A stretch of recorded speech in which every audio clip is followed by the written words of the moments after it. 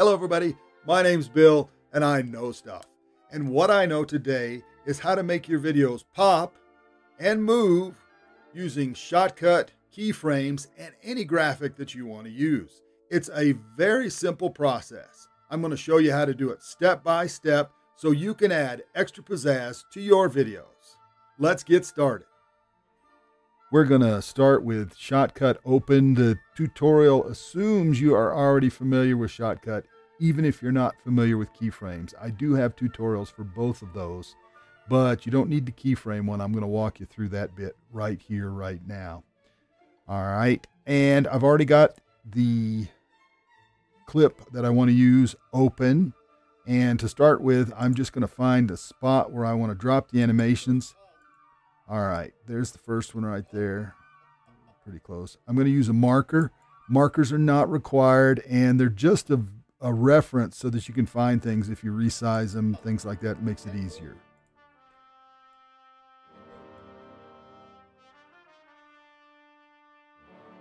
All right, I've got my two spots. Let me resize this so I've got the whole thing to work with. Now we're going to add a video track. And it's easy to just go over, hit track operations, add video track, and then I'm going to go find my graphics.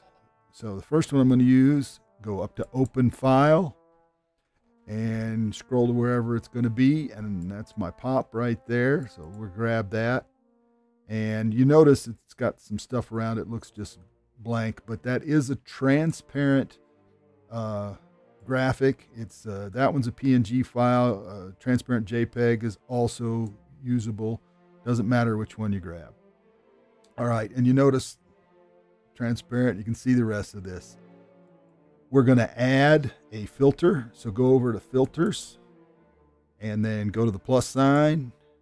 And mine is going to be up under favorites. Yours may be under video, but we want size, position, and rotate. And now we're just going to size it down. You can grab it. You can actually change things right here. It's easier to just grab a hold of it and move it around. And I want it to be somewhere over here, close to where my hand is, because that's sort of where you're looking. And I don't like dealing with fractions there, so we're going to set this for 32. And we'll call that the number that we're going to use for that. All right. And if you look at this, you'll see it just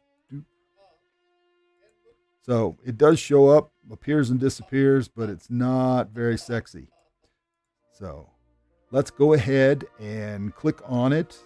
And we're going to go to keyframes. And you see keyframes, you can click it here, or you can click right here where it says keyframes. Now this also has rotation, which is a little bit lower. I've got my screen sized up so you see things better, but some of that stuff you can't see right away. But we don't need rotation for this one, but we will for the next. And you notice it's a very short clip. Let's just go ahead and zoom everything out. And I'm at 32% right there. Oh, that was just a couple frames in. That'll work for us. And I want to set it to 1%, which is too small to actually see for most people.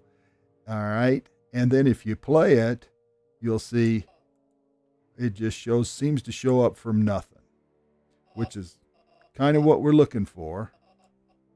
So, all right. But it's enough there that it pops in and out.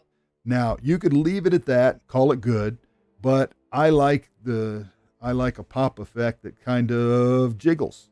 So we're going to go 2 more frames right there. And let's go ahead and we're going to create a point. And I actually want one that's bigger, a little bit bigger. And this is something you can play with. I'm going to go with 36 there.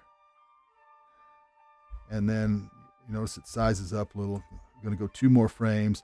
I want one smaller than my size. I'm going to go 29. And then I go 2 more. And then I'm going to size it back to the 32. And that's the size it will keep. All right, let's take a quick look at this. One more time. And you see it's got that little jiggle to it where it gets a little bigger, a little smaller, and the eye, that's very catchy for the eye. I like that. All right, so we've got the first one. Now we're going to bring on our second one. So open file again. Going to go grab our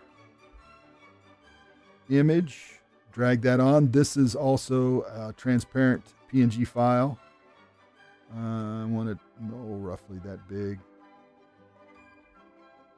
All right, and same thing. We brought it in. We're going to pull the filter in. So you go filters if the tab wasn't there. Plus sign, size, position, and rotate. We're going to go ahead and size it down. I want it somewhere close to where my hand was going to be waving. So let's see what that looks like. All right, a little bit farther over. Let's check one more time. There we go. All right, I'll take that. Let's make it a little bit bigger.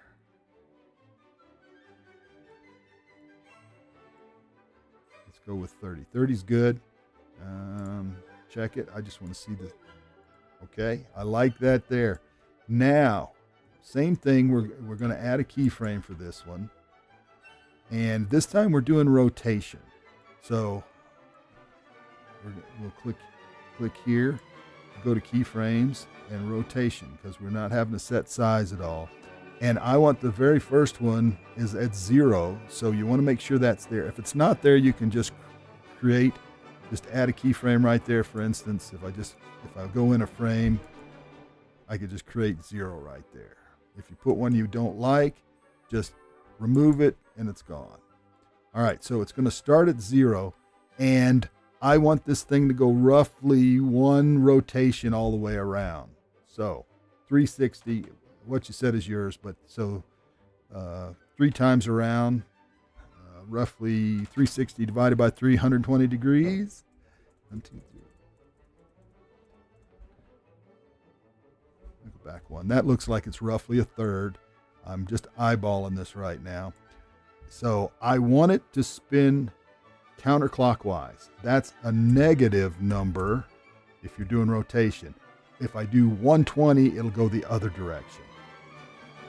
All right, and then we're going to go roughly another third. Call that good. And 120 times 2 is 240. So negative 240. All right, and you can see it going around. And then at the end, I get to that last frame, and we're going to call that negative 359. Oops, 359. That's not quite even. Let's go back.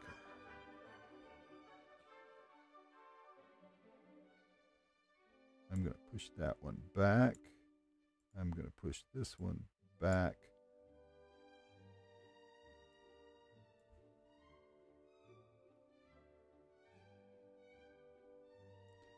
Let's reset them. So I want this one minus 120. Minus 240. And we'll just call that good. And let's take a look. And it's probably not even on that last little bit, but that's all right. So let's take a look at both of them now. All right, that's how it's done, everyone. If you've got questions, drop me a comment. I'll be happy to give you an answer. If you like the video, please hit that like button. More importantly, I can use all the friends I can get, so please hit that subscribe button too. Thanks so much for watching. Y'all be good.